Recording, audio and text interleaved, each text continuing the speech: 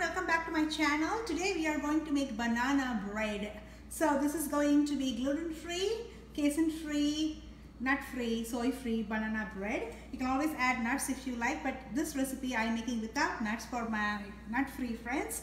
So let me go ahead and show you guys what we have over here. I have 2 eggs and I have baking soda, salt, our vegan butter, homemade butter, vanilla, and I have 2 mashed ripe bananas.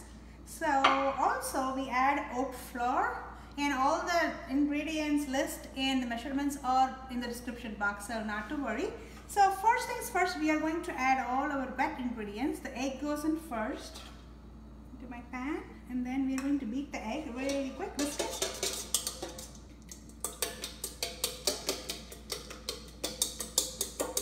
Ooh, that was fast and easy. Okay, the next one is our mashed bananas. You can even do the butter next, I really don't mind. I'm going to do another stir on that. It is really mashed, so that way it's gonna have a nice tone to it. And I'm going to add my butter.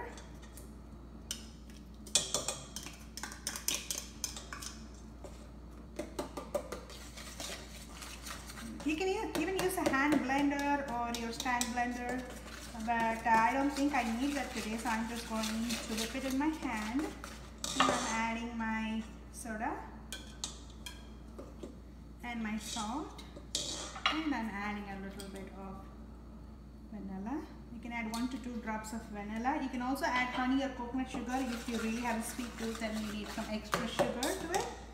So this is what we have added. Make sure it really combines well and there are no lumps.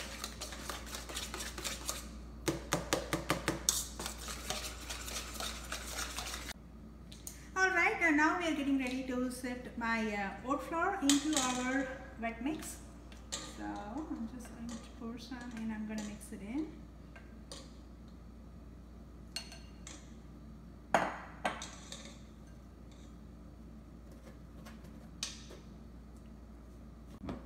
I have poured the flour into the mixture and it is very well combined right now, and it is getting ready to go into our baking pan and off to the oven. I just finished applying oil to my parchment paper in a loaf pan, and now we are getting ready to put this in. Alright, I have poured our batter in the loaf pan and it is getting ready to go into our oven for 350 degrees for 20 to 25 minutes or until brown, and then we'll use a toothpick to check if it is done. Alright, our banana loaf bread is ready, and I know that it is light yellow, but I like it really moist, and it is moist at this point in time. But if you guys really like a brown or dark brown, you can always go ahead and bake some more. But I'm going to show you how it has come. So I'm taking it and then I am going to go ahead and flip it over here. So the bottom part is really brown, that's why I don't want to bake it too much because it's going to really dry out my bread. And I have let it also cool down for like 10 minutes. It's better to do it for like 30-40 minutes, so that way you don't see these kind of mishappening. So I'm just going very slow. It's still warm.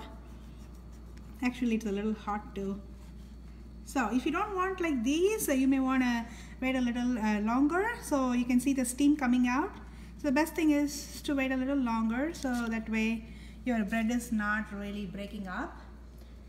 So I'm just going to show one more piece on how it came.